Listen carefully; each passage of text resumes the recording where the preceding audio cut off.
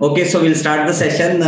Good evening, everyone. Thank you so much for joining in. My name is Vikas Agrawal. I'm the founder of AIF and PMS Experts India. So it's a special day again because we've invited Mr. Nimesh Mehta from ASK Investment Managers.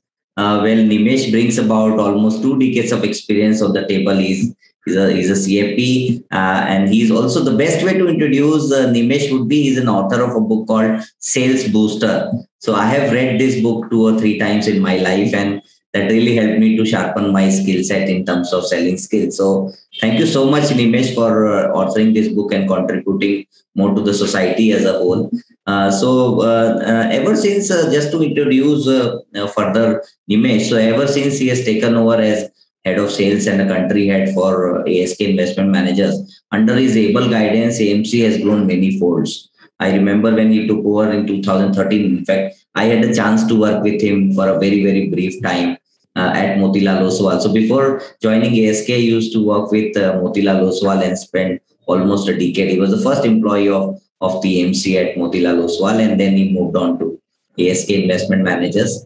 And he has been not only instrumental in terms of developing the products for ASK, but at the same time, he's also heading the sales team and building up the AUM. So, one of the things which I remember, I think ASK is one of the oldest and most respected fund house in India. And initially, I remember this was 2010 times when there were very few players in the PMS industry, and ASK has played very, very important role in terms of building up this industry, PMS industry, and nurturing it over a period of time along with 1 or 2 large players. So I think the contribution from their side in terms of developing this industry has played very, very important role. So a lot of good work is done by them. So I take this opportunity to congratulate them. And today they happen to be one of the largest portfolio managers of India, managing about almost 28,000 crores of domestic funds. And I think a similar amount of money as an offshore fund as well. Today we'll talk to him and understand more from him in terms of, what is their house views. B is we also try and understand that, how do they manage funds and how do they manage to deliver more than 20% kind of returns for almost 10, 11 years of long period of time. So let me just take a minute quickly to introduce ASK Investment Managers. So ASK Investment Manager is one of the oldest and the largest portfolio management companies in India. They follow singular focus on listed equities. They are purely a discretionary investment manager, and they focus on mindset alignment and philosophy, which matches during the client selection. So that's very, very important. So in terms of the philosophy of ASK, there are 2-3 things that I want to highlight about them. Is they always believe in greater certainty of earnings versus a mere quantum of earning growth. They always look at superior and consistent quality of earnings versus a mere quantum of earning growth.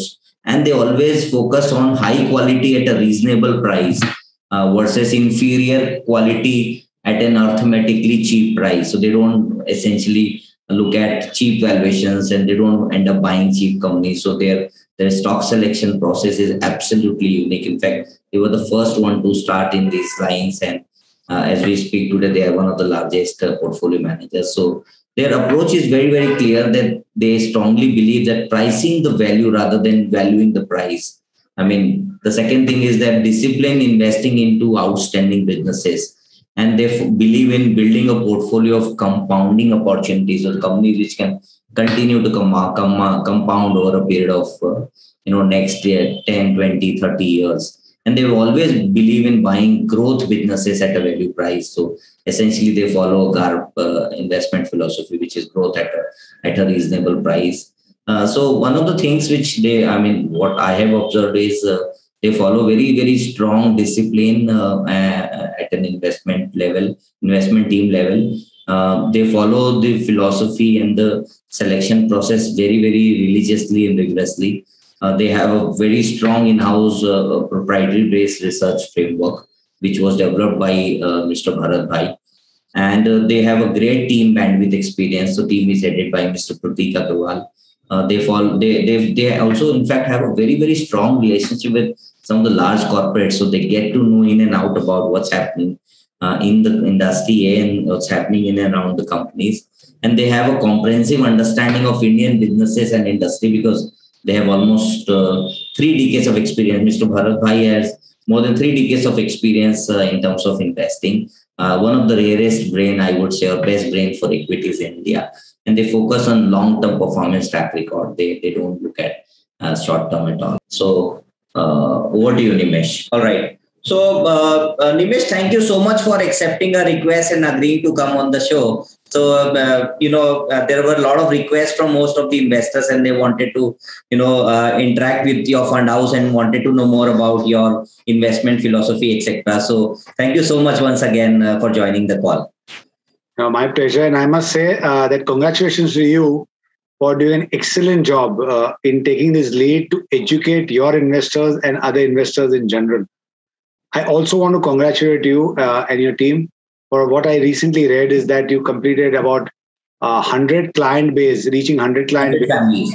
And I think I saw on the YouTube that you have now crossed about 1,000 subscribers on YouTube channel. Yeah. I think congratulations to you and team for doing a great job here.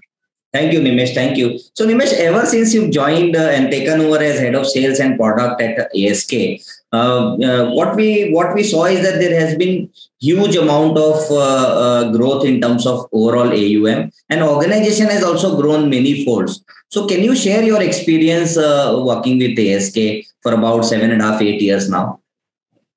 I'm actually very proud to share that in the last 7.5 years, our domestic equity AUM has moved from 800 odd crores to 28,000 crores, and overall equity AUM has moved from 1,400 crores to 31,500 or 600 crores as of yesterday. I must say this is an achievement for the entire ASKIM team, and I cannot take any credit for this success. In hindsight, actually, when I reflect on the journey, I believe ASKIM was an idea or a company whose time had come. And I was only a catalyst there. And but I feel I was lucky to join ASKIM in December 2013 because all the good and hard work was done by Pratik Agrawal, by the investment team, and all my predecessors. I can tell you the reason why I joined. One of the reasons that I joined ASKIM was because of the group had great trust in the industry, which they had built over the last 25, 30 years. And I believe trust is the single biggest differentiating factor in the 21st century, selling, relationships, everywhere across there. And I mentioned in my book also, in Sales Booster, that if there is no trust, there is no sale, there is no relationship, particularly in the financial services industry's business. The second reason for me joining was that ASKIM had the right, equity PMS products and a very good investment track record. So all I can say I did was I packaged and represented the entire ASK proposition to the investor segment and the distributor segment as the 5 Ps of ASK PMS. And I don't know if we get time in this talk, and I would really like to touch upon this 5 Ps of PMS because it will help all your investors to not only evaluate ASK, but also to overall look at the other evaluation of PMS manager. Apart from this 5 Ps, all I can say is that we as a team were very focused on which segment we wanted to work, investor segment to work, and what distributor partners we wanted to work. You'll be surprised, and you've been on the AMC side, but for the first 6-7 years, we only worked with 30 odd distributors pan-India, and that's how in terms of growth. And why we've been successful? Because we were very, very focused on executing our strategies very, very well. And I mentioned another thing that which worked in our favor is that we knew what we should not be doing. And I must mention here that knowing what you should not do is very critical in the long-term success of any organization. Yeah, great. So somebody rightly said for not doing anything, you need more skills than to really keep on buying and selling stocks. So great. Nimesh, one personal question before we come to the topic. In your personal life, and I've seen that since I happen to know you personally as well, you follow Swami Parthasarathi in your life a lot. So first of all, there are two questions to this. So one is, what made you to follow him, A, and what kind of role that he has played in your life? If you could share some lights on that. You touched a very subject very close to my heart, and I can speak for hours and hours about this. But I'll take the second question first, which you spoke about. So over time, I was inquiring myself as to what makes a human being happy. Why is it that I'm agitated? Why is it that I get angry again and again? What is the real meaning of life? What is true happiness, etc.? And I was just inquiring about all of this, and I ended up picking up Swamiji's book, listening to one of his lectures, and since then, I think my life has completely altered. And as I mentioned to you, I can speak for hours and hours, but maybe I will touch upon a few things where how learning spirituality under Swami Parthasarathi has transformed my life. So a few things on the professional side. First, thing that happened to me at Swamiji helped me bring clarity in life. Okay, I realized that I am the architect of my fortune, and I'm also the architect of my misfortune. Everything that has happened today in my life is a function of the decision which I took and the decisions I did not take. That's just today. So I am, and only I am, responsible for everything that's happening in my life. And prior to this, what I used to do is I used to always, have blame situations, blame people in my office or in any area where things don't go right for me. And I think that's the biggest change. Let me give, very different example, relevant example for all of us, which we all have faced in the last 15, 17 months, which is the pandemic hit us. Now, how do I apply I am responsible? Now, I hardly read newspapers, but whenever I pick up something, there's always a constant, complaint from everyone that state government should have done this, the central government should have done this, this is not right, health infrastructure is right. What are we doing there? We are passing on the blame to a third party outside and doing that. And what is in your control? That I am responsible. Now, when you say I'm responsible, what am I supposed to do? I'm not supposed to travel outside my house unless it is very, very important. And that is what I must say that for, I would say, March 2020, we hit, I think, October, November, till that time, we almost have not stepped out of the house. That is what responsibility. And if I stepped out for this thing with the mask and with in terms of the, not crowded areas and keeping a distance out there. So here is where I think, that spirituality helps, not just in a professional environment, in a personal environment, to become responsible for your own thing. If I were to pick up a second thing, then, I, learn to accept and respect people with different divergent views. I was one person in the past who would, start to ridicule a person or reject a person if he does not accept or confirm my view. He has to have in terms of a similar view than I am. And what that happened is that it led me to a continuous in terms of agitations and challenges in my mind, because day in and day out, because of different sets of people we work in office, you have, views which are different. So I used to always have arguments and then mental agitation management, which didn't allow me to sleep well out there. And I understood from spirituality that it is very difficult to change my own self. Okay. And I was trying to change somebody else. Okay. And that one thing helped me to, understand people, respect other people better. And if I were to just pick up another last point to the conversation, the spiritual knowledge actually, humbles you, helps you drop your ego. And I must say, I must confess that I had, very high amount of ego, because I look back, I used to always portray and tell people in life that I am the doer, I am the achiever, and I am the success behind ASK or so on and so forth. But that's not true at all. It's a complete teamwork. And because I had so thick, fat ego doing that, I used to hardly listen to my team members. I hardly, in terms of it, to interact, be open to our customers, to our investors, to everybody across there.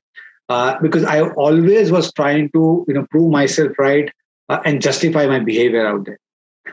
Today, as a leader, I realize that even as a leader, I end up doing many mistakes in life. But one thing which spiritual taught is to say thank you or say sorry to. And I remember, obviously, again, pre-pandemic day, I said a sorry to a pantry person because he's also a human being ultimately. And I don't need to have an ego that, if I told him something, I don't need to say across there.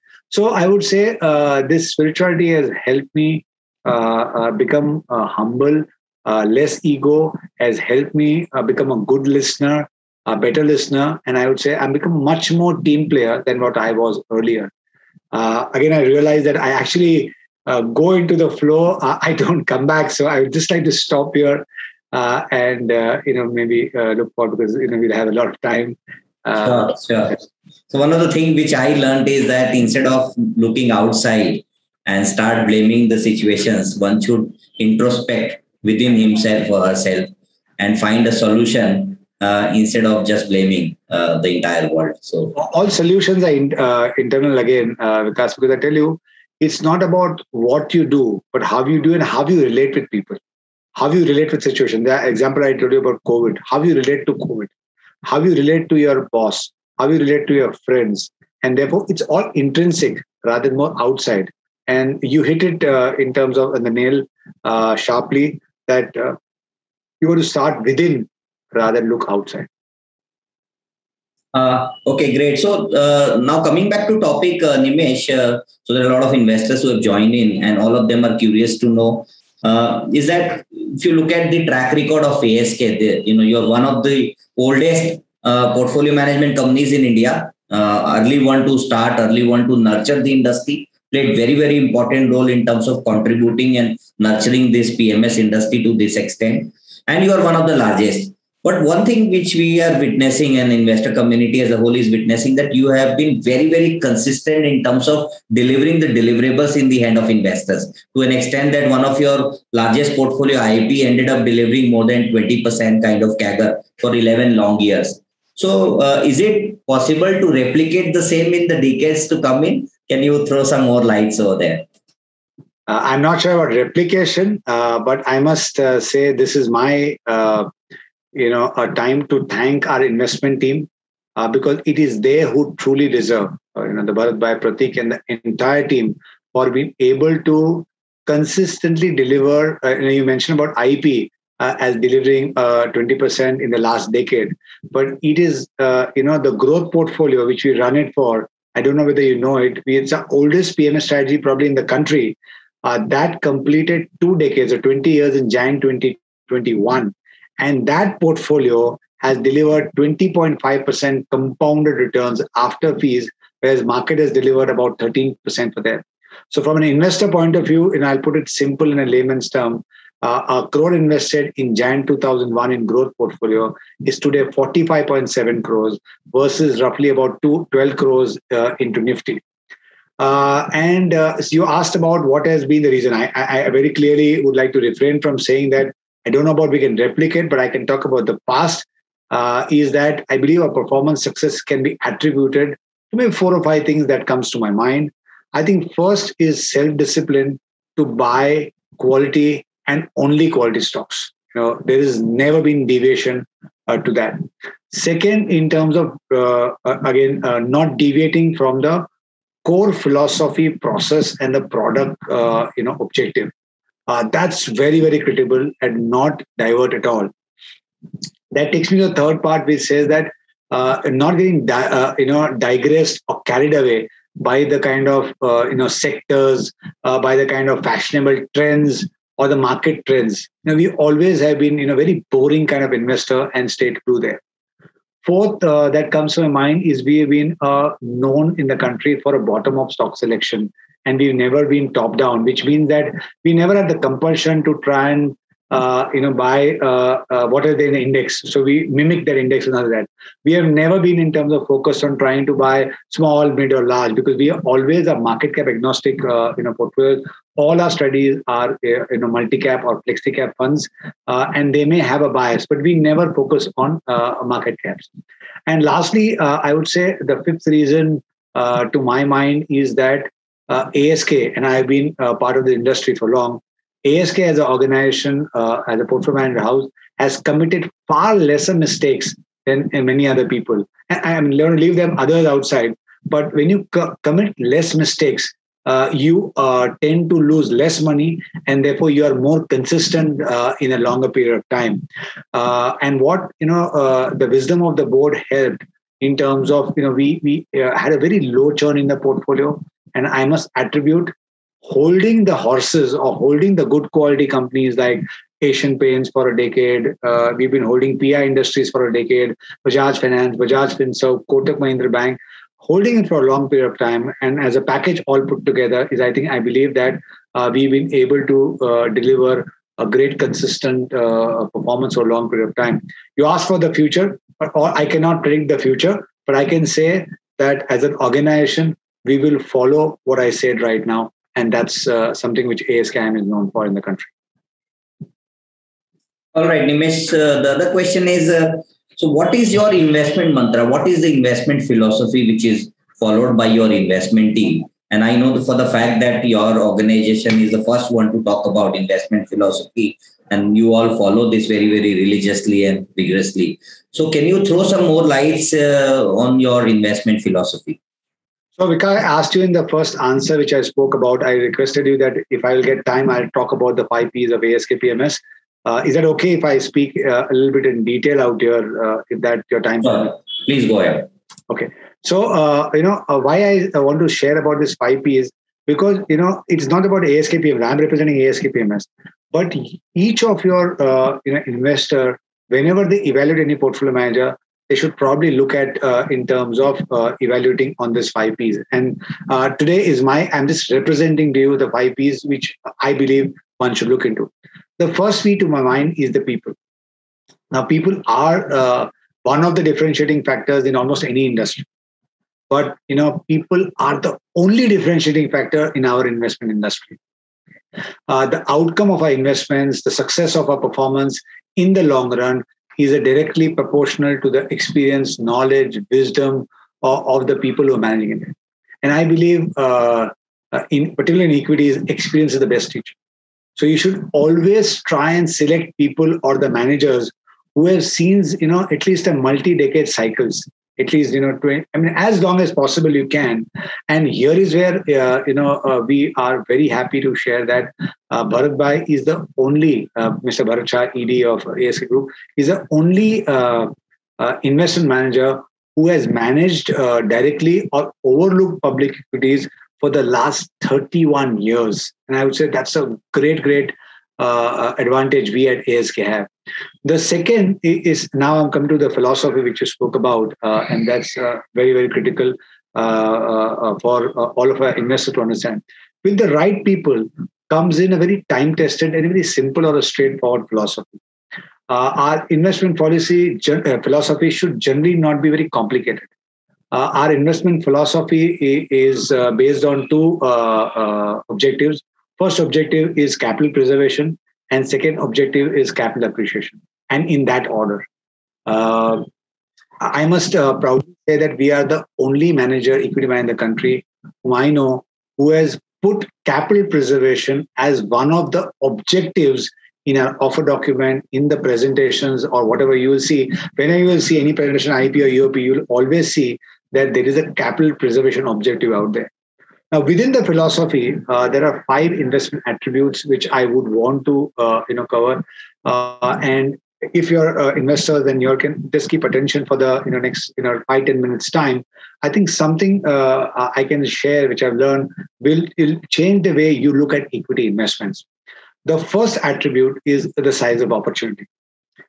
Generally, when I meet clients, I have this habit to ask investors that what kind of market segment to do well, mid cap will do well, large cap will do well. And different points in time, different customers say, but 9 of the 10 times, customer tells me that small and mid cap will tend to do well. To that, naturally, I ask them the question that, which is the bank that comes to your mind has created a lot of wealth in the last 10, 15 years' time. But everybody then answers HDFC Bank or Kotak Mahindra Bank, etc. If I ask that which IT company has created the longest period wealth, then the answer comes in TCS, Infosys of the world. Then I ask them paints, and they say Asian Paints or something like that. Now, I don't, contradict them, because all the answers which the client gave has been that are the large caps. And neither I'm saying that large caps or mid caps will not do well. But the point I'm trying to highlight here is that market is not agnostic to whether you are small, mid, or large. Market is always focused on the quality or lack of quality. And therefore, I always, in terms of tell people when I meet across there, that it is not about how big the company was in the past or how big the company is today, because that is actually rare view mirror driving.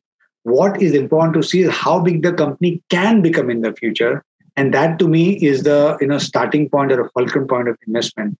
And therefore, we are always discussing about what is the size of the pond rather than the size of the fish. But every now and then you meet investors, the debate always goes on that which fish should I buy? And I would want everybody to first look, and it is we at ASK look is there, what is the size of opportunity? And within that, what we look in the whole debate, which Vikas and I in the future should have, is between the quality of the investment and not so good quality investment, rather than whether you will buy a mid or small out there. The second part of the attribute is the capital efficiency. And here is where I'll bring, I spoke about capital preservation. The capital preservation happens in our portfolio because we focus on a very high capital efficiency. Well, what do you mean by capital efficiency out here? Capital efficiency is the character of the business, and it does not change with times. Some businesses which require capital will always require capital, and it does not even change with time. Now, we measure the capital efficiency by the return on equity and return on debt both put together. For the benefit of all your investors, let me share some information. There are roughly about 6,000 odd companies listed in India. And if you were to evaluate only 25% of odd companies in the country, ROC of the company, you'll be surprised that only less than 7% of the company has an ROC. And this is leaving the BFSI sector, because BFSI, we don't focus on the ROC, but they focus on ROE and ROA. But in terms of all the other companies, it's 25%, and higher is only about 360 odd companies, which means our universe shrinks to almost 350 odd companies because we don't want to get there. And I want all of us to reflect, where we've lost money in the equity markets. If you reflect and be honest enough, you'll realize that capital destruction, you've lost your capital in companies like infrastructure, commodities, real estate, construction, airlines, theater screens, power sector firms, etc. Why? And when we study about that why, it's because, again, these businesses require more and more capital every single year, and they are starved of all this capital. And therefore, if you see the average return on capital of all of these companies is, generally is quite mediocre. Now, I have highest regards for one of the companies called Larsen & Toubro. But if you look at the last 10 years, ROC of Larsen & Toubro is something about 12.5%. Okay, and if you look at the returns of Larsen & Toubro on a 10-year basis, it's somewhere closer to 9%. And therefore, our endeavor is to always focus on very high ROC companies, while we always endeavor to pick up 20% or higher kind of ROC companies. I'm very, very happy and proud to share that our most of our portfolios would have an upwards of 35% of ROC. And we mentioned about IEP. You asked me a question. The previous question was on IEP. The ROC of the portfolio is about 39%. That tells you that how much of the quality of the portfolio we have. And that's one of the reasons, so emphasis on this capital preservation or capital efficiency, that we don't have very high volatility in our returns. Now, coming to in terms of the third part, attribute, ROC only lets us understand that clients don't come to us to preserve the capital. Okay, while it is very, very important, because when the clients invest on their own, they end up buying something wrong and losing their capital rather than retaining. But we, as the second objective we have to achieve of the philosophy, is to capital growth. And when you say capital growth, we focus on the earnings growth of the company, net of capital dilution. That's very important. How many times has the company come back to markets to raise more money? Most of our investments that you see in our portfolio, you'll see that after listing, of the company, they would have rarely come back to again raise further money. So we prefer to buy companies or stocks which can deliver a consistent 12%, 15%, or 17% of a earnings growth over a long period of time, rather than try to buy companies which can, create 50, 100% growth one year and then, negative 20% other growth. That's not the endeavor. I'm reminded of, the quote from, the great Warren Buffett. It beautifully says, stock price is nothing but slaves of earnings power. I can't in terms of relate to it because I've been measuring or tracking equity markets for a long period of time. And we believe that Bharat has beautifully said that there's an umbilical cord relationship between the price of the company and the earnings growth of the company. In the 10-year, 5 to 10-year period, price generally mimics or follows the earnings growth of the company. In fact, our IP portfolio over the last 5 years, PAT growth has been roughly about 17% for the portfolio. And if you look at IP, the returns have been close to 15.5%, 16%. So, even the price of IP has, closely followed the underlying earning growth of the company. The two things we look into the earnings growth, two words very importantly, consistency and predictability. So we are happy to own the company in good or bad times, like in pandemic period of time also, if we can see that the company can deliver, 12 to 10, 12%, 15% on a continuous basis, we will hold on. And that is where we've been holding on to the Asian Paints and PI Industries of the company for a very, very long period of time. Now, I must mention that we are the only equity manager in the country who have documented capital preservation as our investment objective, not only in offer document, but all our presentation, when you see, you will see that. Now, there are 5 attributes in ASK's investment philosophy. And I promise that once anybody understands this, not only they will be able to manage their portfolios, but they'll be able to understand it far better. Equity is far better. First is the size of opportunity. And in my experience, whenever I ask clients or investors, what do you think, which segment will do well? At different points in time, some investors tell me small cap, some say large cap, some say mid cap, and some say flexi cap. And then I ask them this question, that what do you think in the last 10 years, which bank has created more wealth? And most of them say HDFC, Kotak of the world. If I ask them which paints industry has done well, paints have done well, they'll say Asian Paints of the world. If I ask them what IT industry had done well, then they'll say Infosys and TCS of the world. Now, I'm not saying at all that only large caps tend to do well. And therefore, what I'm trying to say is that market is agnostic to whether you're small, mid, or large. Okay. So it is not about the size of the fish. Now, the whole debate in the market, when you talk to investor, the fish is nothing but the market cap. But the debate should be the size of the pond. Now, how big is the pond available? So it's not about how big the company was or what it is, because that's a rear view mirror. It's about how big the company can become in the future. It is the starting point or a fulcrum point of our investment. And therefore, the debate between all of us, whenever if we have the debate, should never be between large, small, and mid, because that's an artificial debate. We should have a debate between the quality and the lack of it. And what is the quality which the market looks at that? The second attribute is a capital efficiency. Now, this is where I say capital preservation comes into place, because we believe capital preservation can happen if you buy into companies which have a high capital efficiency. Now, what do you mean by that? Because capital efficiency to us is a character of the company and the character of the business, which generally does not change with time. We measure the capital efficiency by tracking the return on capital employed, not just the return on equity, but the return on debt also put together. Now, for the benefit of investors, again, there are roughly about 6,000 companies listed on Indian markets.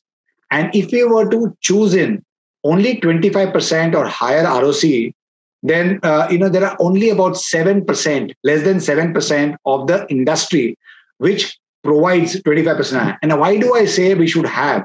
Because there are, if you go back to history and reflect on our own investments, we realize that capital destruction has happened in sectors like infrastructure, commodities, construction, infrastructure, real estate, airlines, theater screens, power companies, because most of these companies have require a lot of capital to grow, and they need a consistently capital to keep growing their company, and therefore their ROC are mediocre. and people have destructed their money by investing because they have a return on capital of less than that.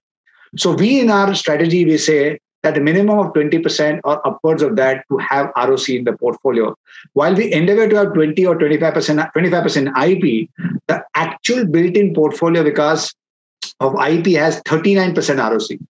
It tells you how high quality of the portfolio we try to build in there. The third attribute after and this allows to preserve capital. But remember, clients don't come to us to preserve capital. They can do themselves also.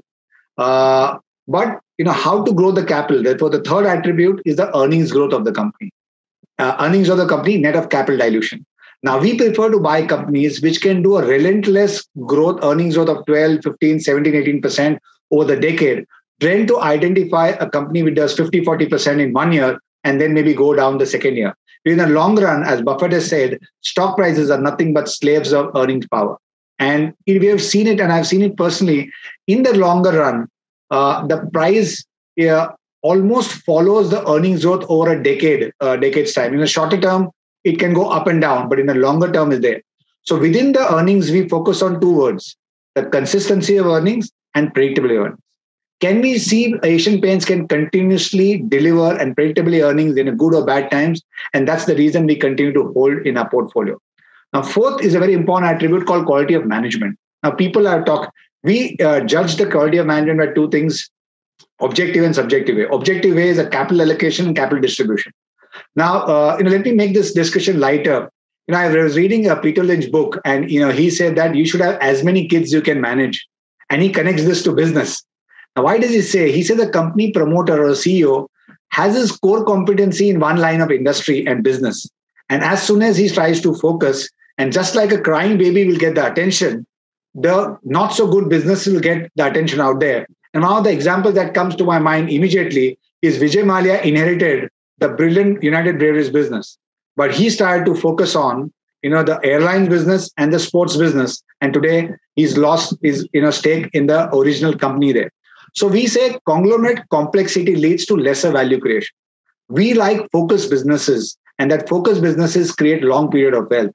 I go back to the study which the book Bharat Bhai had done in complexity of market. This one is Wipro and Infosys both delivered 25% earnings growth, but Wipro is stock price only 10%, and Infosys stock price movement is 19%.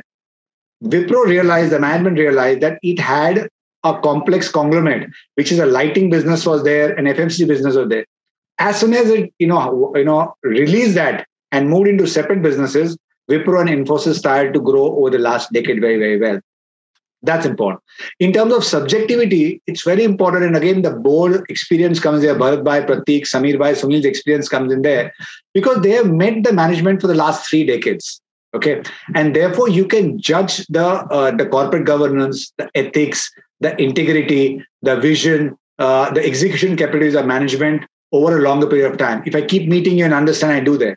And therefore, I would say the wisdom really helps us do.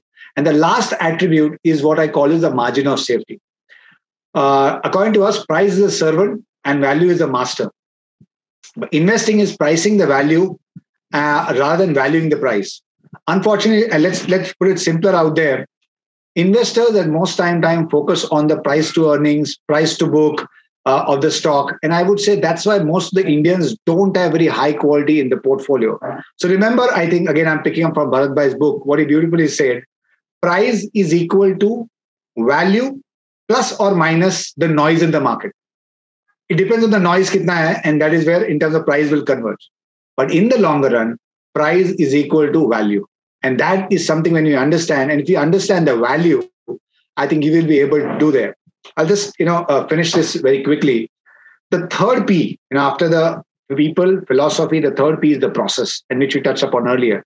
I must say we are the only portfolio manager in the country who have transparently shared the entire investment process and stock filtration criteria with our partners and customers. By doing this, we have made ourselves accountable to all the stakeholders. Now, investors should check 2 things, which you rightly said earlier. First, if there's a transparency investment process, and second, whether the portfolio manager is actually executing that, means his portfolio holdings follow what he's saying rather than doing differently, because that's very important. And then within this also process, I would say there are 4 or 5 things which you should know. We follow in our process 20 to 25 stocks in each of the portfolio, and which is very different from anybody in the market. So at the concept level, we have 5% weight. That's point number 1. Second, a 5% stock, when it becomes 8%, we will trim off the 3% and bring it down to 5, and the 3% will get allocated to other 19 stocks, which means we are focused on the risk management of the portfolio. Third, in the process, we invest the client's money in 30 days. Whenever you give us money, we will take about, in the first week, we'll build about 20-30% of the portfolio, and the balance 60 to 70% will build in the 3 to 4 weeks. But the client always asks me, what if I give you 1 crore, will you invest immediately or invest later? The fourth, we believe cash is a source of risk. So across the 20 years of investment, we never had cash in the portfolio. All the returns I'm talked about, growth or IP portfolio, is having 100% invested, and that is in terms of there. And lastly, the investor should know that we were the first to launch STP in this country in the PMS format about 4 years back. So even if the client is edgy or nervous about the environment today, he can give us about 1 crore or 50 lakhs, and we can deploy that money over in terms of the next 5 to 6 months or 10 months we want to do that. So that's in terms of the core. The fourth piece of product, and I'll just take a minute to close this here. Product should be simple and understandable to investor. It should not be very complex, and the investor should be able to relate. And I would request investor to stay away from any complicated investor ideas. But if there's a good people, good philosophy, good in terms of there, you will see a very standard, simple kind of products. Lastly, the fifth P is the performance. Now, I believe performance is the effect. The other 4 Ps are causes. So as an investor, you should always look at the 4 Ps, because you cannot focus on the performance at all. Okay, but if your 4 Ps are right, the performance will fall into place. But if just suppose you want to evaluate performance independently, then evaluate performance on, I would say, a couple of parameters. First, consistency of performance, which somewhere gets missed out. People get very carried away by last 1 year returns or last 6 month returns, which should not be there. Second, volatility. Okay, how much in terms of beta, sharp, and up capture, down capture ratio, all of that. And third, risk adjusted. What has been the risk in the portfolio in terms of stock and sector across there? So I would sum up by saying that if the 4 Ps are right, 10 out of 10 times, investors will get and achieve their investment objective over a longer period of time, and the performance will fall into place if the 4 Ps are right. So sorry, I think it was a long one, but I thought, as investors, your investors who are not an expert to ASK, I think should understand the ASK, the 5 Ps and philosophy quite well. No, thank you so much for highlighting every small point. And I think it was equally important for our investors to know about what kind of investment philosophy is followed by your investment team. So other thing, Nimesh, is that you manage at ASK, you manage the largest PMS portfolio, which is your IEP, and this also delivered very consistently more than 19.5-20% CAGR for almost 11 long years. So one of the thing is, and I keep getting this question from some of our investors. Do you think that size is an issue now because the portfolio is very big, and you think that this decade would be similar to the previous decade in terms of performance? So no, the question is real, but let me address this. IP as a size, and this question I have answered it so many times. When IP as a size first became 3,000 crores, I answered that. Then it became 5,000 crores, then 7,500 crores, then 10,000 crores. But every time it goes to a newer level, the investors start to believe that it is a size which is a deterrent. Okay, so let me try and address this question by live. It is, IP is not a challenge for us internally because it's the way we manage it as a process. And I'll explain with some of the live data points for you. As you rightly said, and we as an organization are proud that IP is the single largest strategy in the country with now close to 18,000 crores of assets. Okay.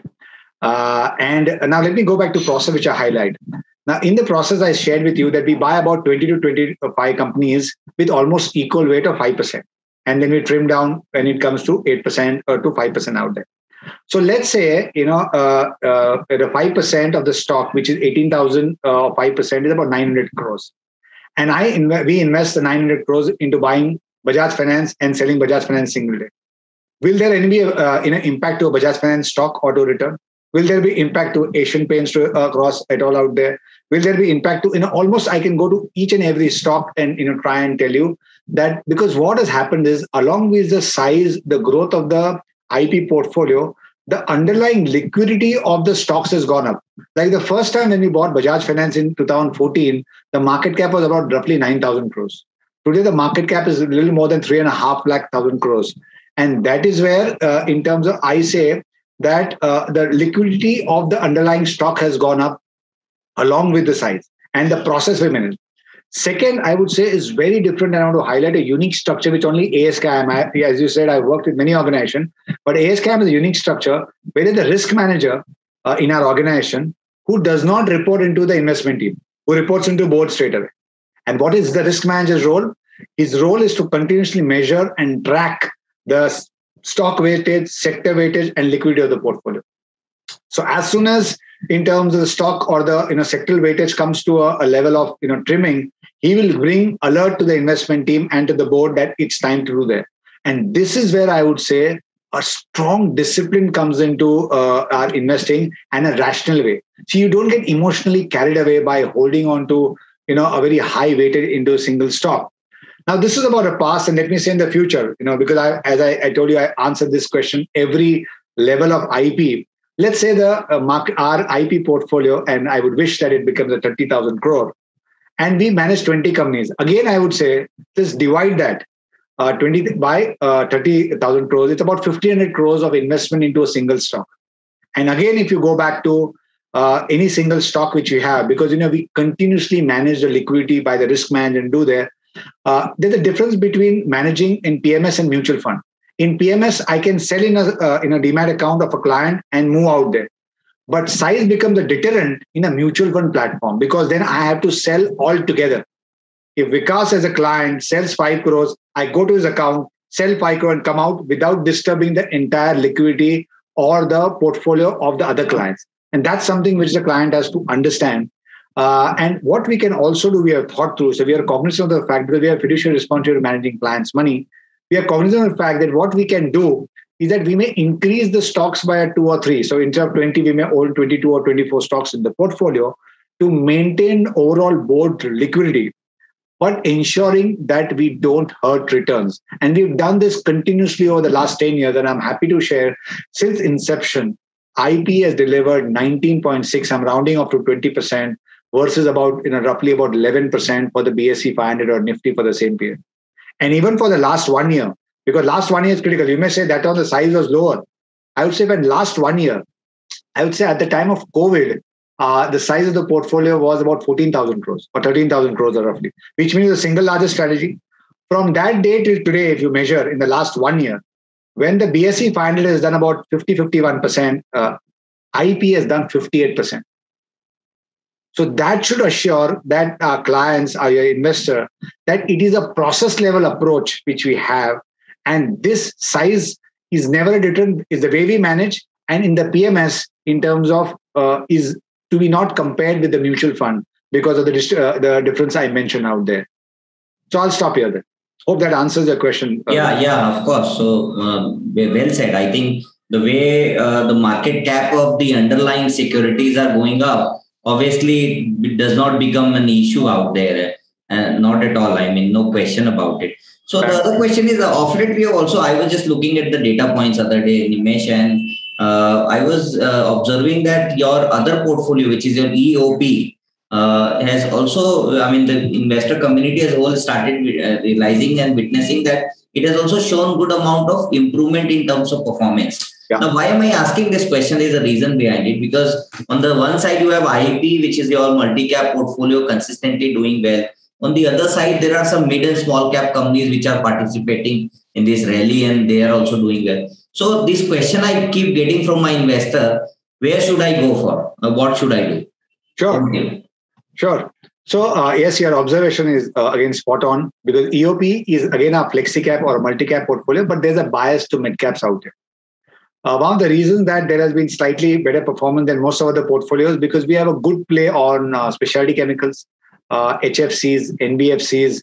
We have a couple of digital and a new age technology companies inside there. And there's a very good representation of building product, pipes, and manufacturing companies, which has led to some bit of outperformance than maybe IP or some of the core portfolio in the shorter term. Now, I think the question from your investor point of view, what's the future and how should one look at it?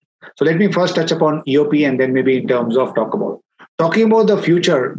We believe that yes, there's a bias to mid caps in this portfolio because we believe mid cap will tend to outperform in a stable and a continuous high growing GDP environment. And we believe India over the next decade will be will have a continuous high GDP year on year to do that.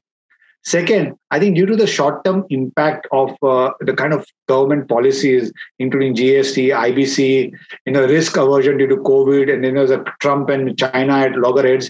What we had seen there was in terms of contraction of earnings growth, and the large cap did very well.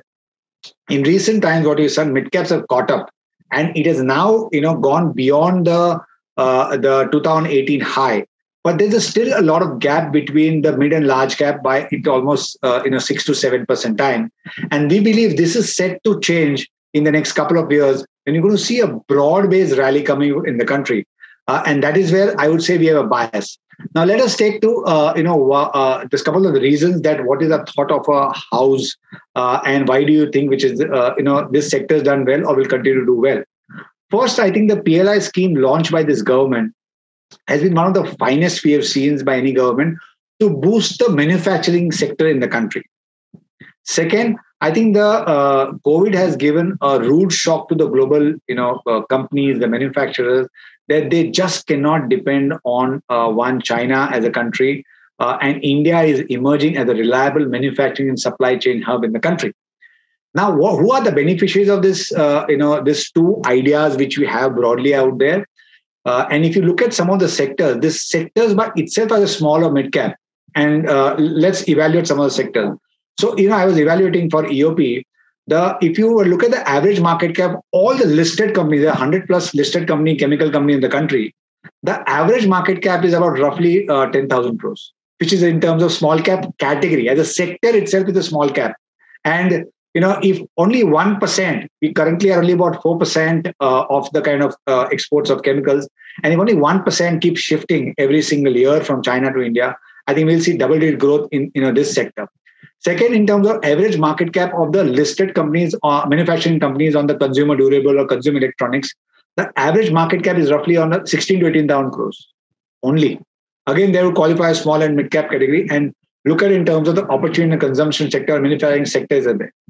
Third, the digital and niche technologies will have a very, very important role as we move forward. And some of them were listed only last couple of years. The average market cap of the entire sector itself is 13,000 crores. So we believe some of these sectors, which has been beneficiary of the COVID, which is the beneficiary of the China Plus One story started a couple of years back. It only accentuated due to COVID. Then the PLI scheme. So there'll be this beneficiary of export beneficiary, along with, as I mentioned to you, the HFCs, the NBFCs, the insurances of the world, the chemicals and pharmaceutical. We believe this will lead to a high earnings growth of 20+% as we move forward. And we can only focus on the earnings.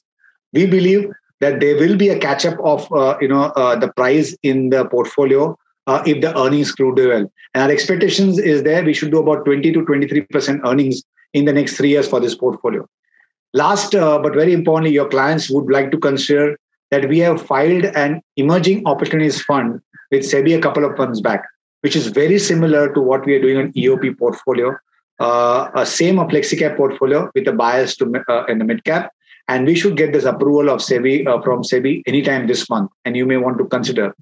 And I'll just one thing again I tell you, which for your investor interest, the median market cap of EOP portfolio F is about 27,000 crores, and IEP the average median market cap was almost the same in 2014, and you've seen what has happened there.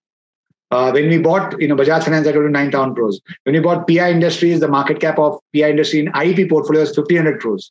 The Astral Poly was roughly about, really small, 1,000 to 2,000 crores are there.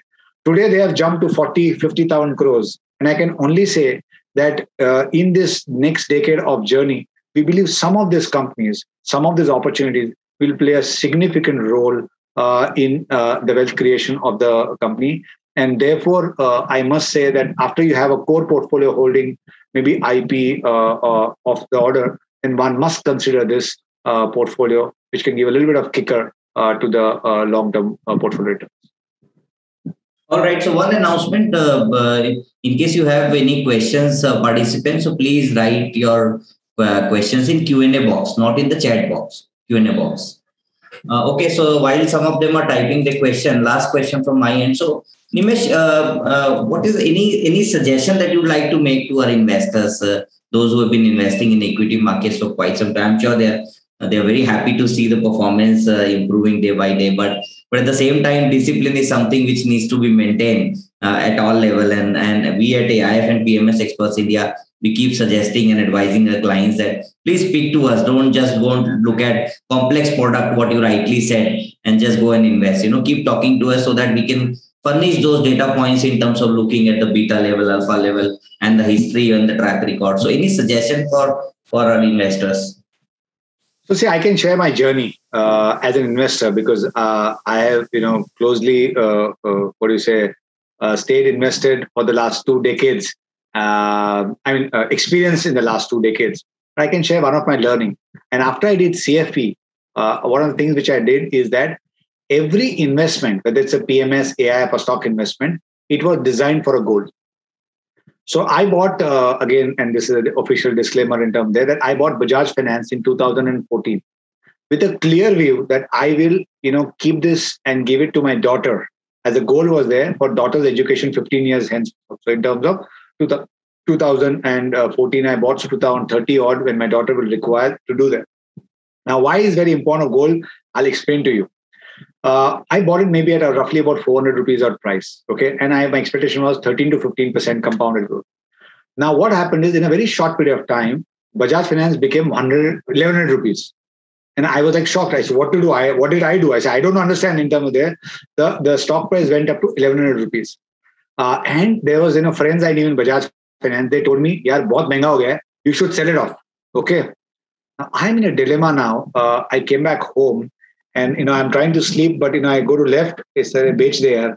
I go to right, yaar, market gir jayega to kya hoga? And I was like, really, pain to understand. So I opened my drawing board. I said, what is my objective of investing out there in Bajaj? And I said very clearly, I want 13-15% return. Am I on track to achieve that? The answer was yes. And therefore, I didn't do any change. And to my surprise, I got a big slap from the market. 1100 rupees stock fell down to 650 rupees in no time. And I was dejected and disappointed, all point, like, what the hell I've done in life here. God had come down and told me, Nimesh, sell it off, but I didn't sell it across there. Again, it was very difficult to live in. So I lived that moment and, I again went back to drawing board. Yeah, fir bhi mera 13-15% ban raha hai na. So why should worry out there? And from that day till today, the journey has been 6,000 rupees. I have only added it up. And this kind of gyrations of the stock price has continued to happen. And after that first journey of 400 to 1100 and 1100 to 650, it has never deterred me or never occurred to me that I should sell and come out of it. And having stayed there, and why could I stay longer? Because I had a goal defined. And that objective goal was there. And therefore, I never focused on what the markets are doing, what's the valuation, what's across there. I just kept sticking around with them.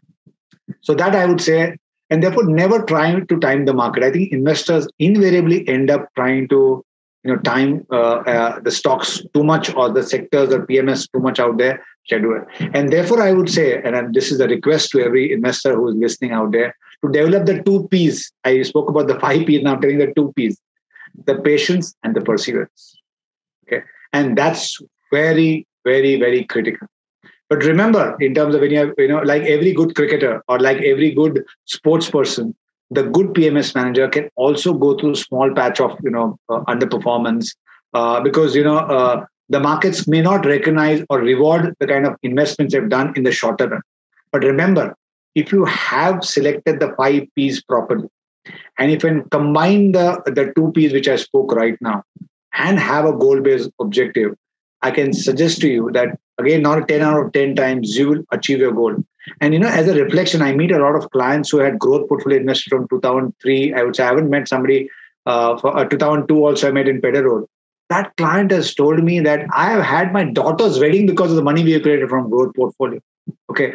And that's happened because that guy has followed the concept of fill it, shut it, forget it. Hero Hondas was there to there. And therefore, it gives me a lot of pride as an organization that 1 rupee or 1 crore invested in 2001 today is 45.7 crores.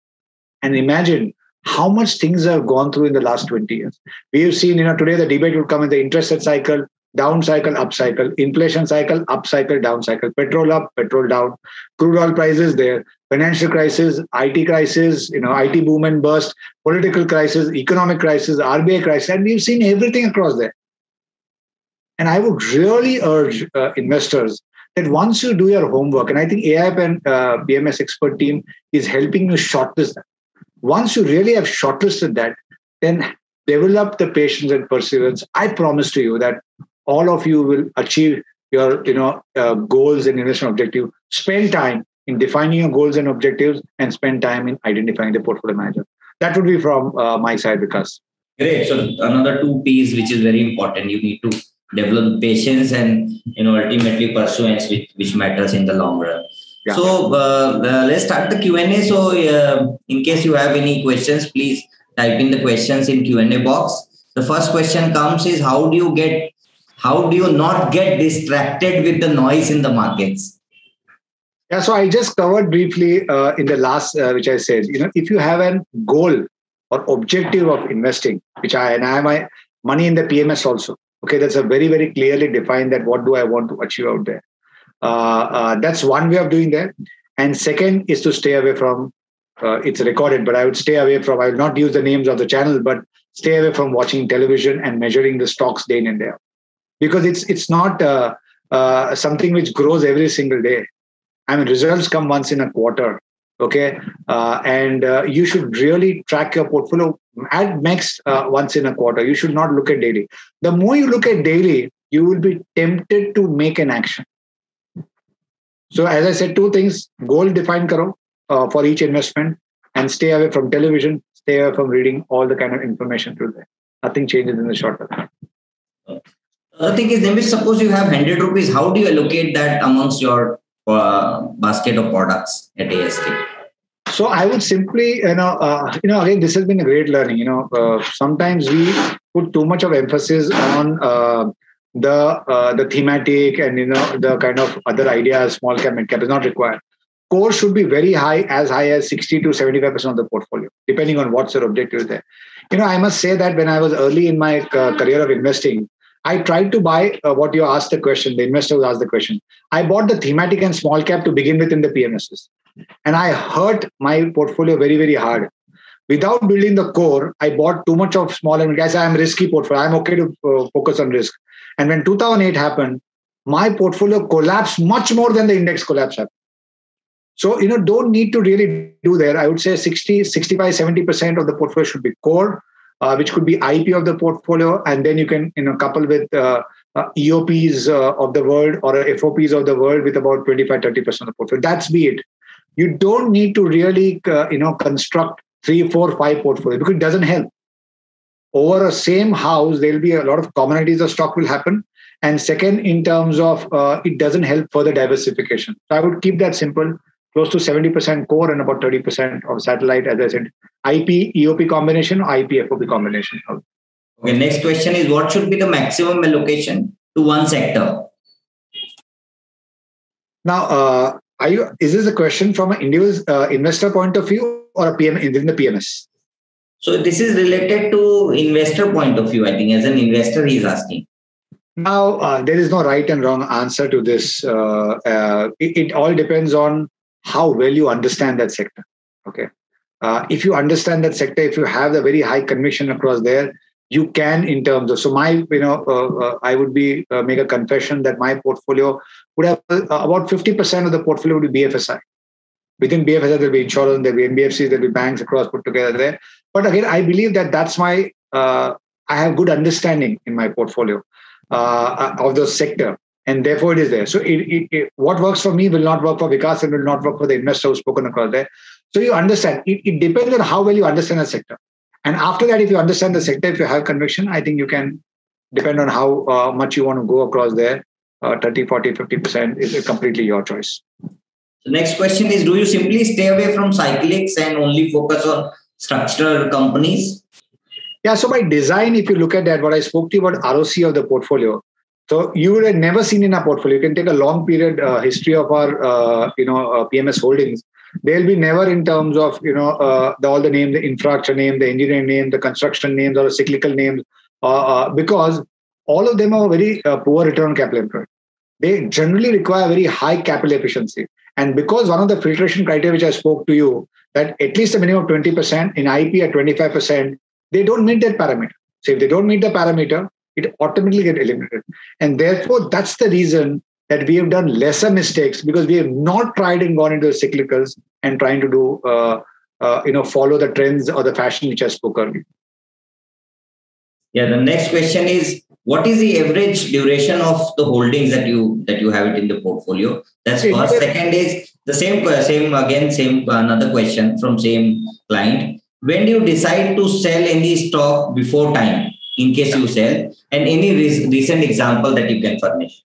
Yeah, sure. Very much a very, very good question. Again, all the questions are pretty good out there. Maybe for a knowledgeable investor, average holding would be about upwards of three and a half years in the portfolio. Now, the important question is, when do you do exit? First is when you realize that the fundamentals of what we thought are not going in line with that. And here I must say that every year we will end up doing one or two mistakes. But the important thing is that when you do the mistakes, we exited in terms of pretty quickly rather than just holding on to it. I can recollect Sun Pharma, Lupin Pharma, IndusInd Bank. I remember the last in terms of IndusInd Bank, we were at roughly in the banking, we are very high weighted in the portfolio. So from IndusInd Bank, from our 1,100 rupees, we realized that something is wrong. We gave 2 quarters, the quality of credit was going down, and we sold it about 900 rupees. It went down to almost like a 300 rupees out there. So that in terms of when fundamentally things go wrong out there. Second, in terms of we get an opportunity in terms of from some other sector. Okay. Where we do a trade-off from this sector to other sectors. So, as I spoke to you, a lot of new age technology sectors has come in, a manufacturing player has started to come in. So, we would try to move. So in recent times, in the last 1 year period of time, we have, reduced our weightage or removed some of the consumer-facing names, which are FMCG names. Okay.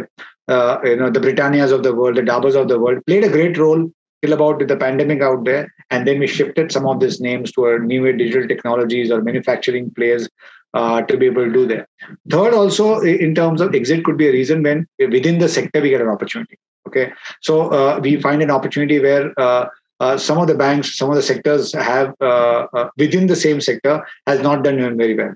Okay. So there could be a switch between, because some stock has run very, very high. And I mean, as late as this month, what we have done is there, and the only time we'll tell whether it's true or not, we exited from Sri Cement and added Dalmia Cement to our portfolio.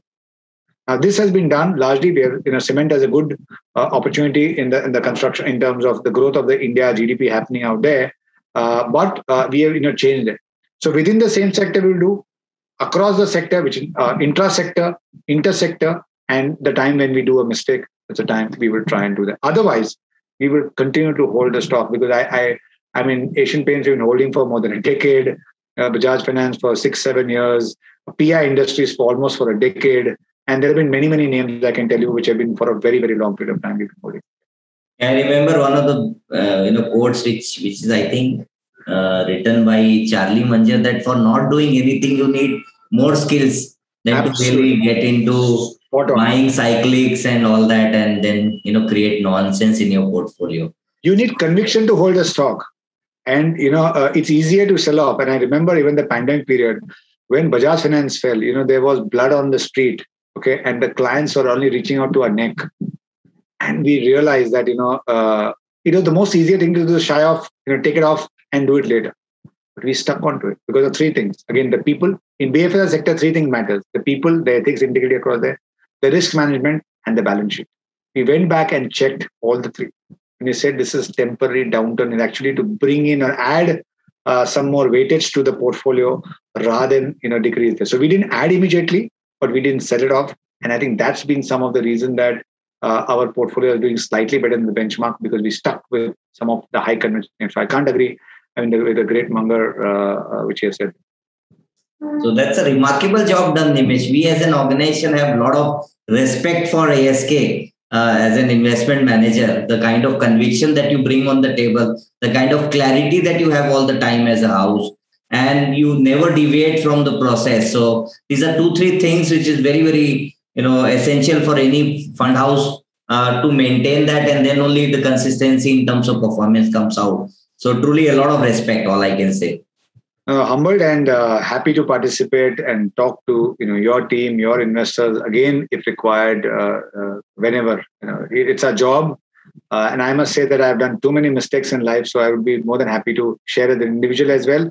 And as an organization, I would say we have plethora of wisdom and knowledge, and it'll be our responsibility to pass on everything what we have to your investors and all investors in general.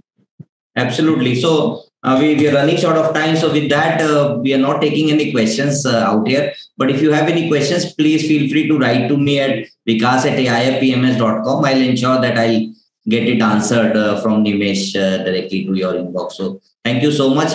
Thank you everyone for taking the time out from your busy schedule and joining in. And I also take this opportunity to thank Nimesh ji for taking the time out from his busy schedule and joining in, answering all the questions so patiently. So thank you so much. Thank you. My pleasure. See you all. Thank you. Best to all of you.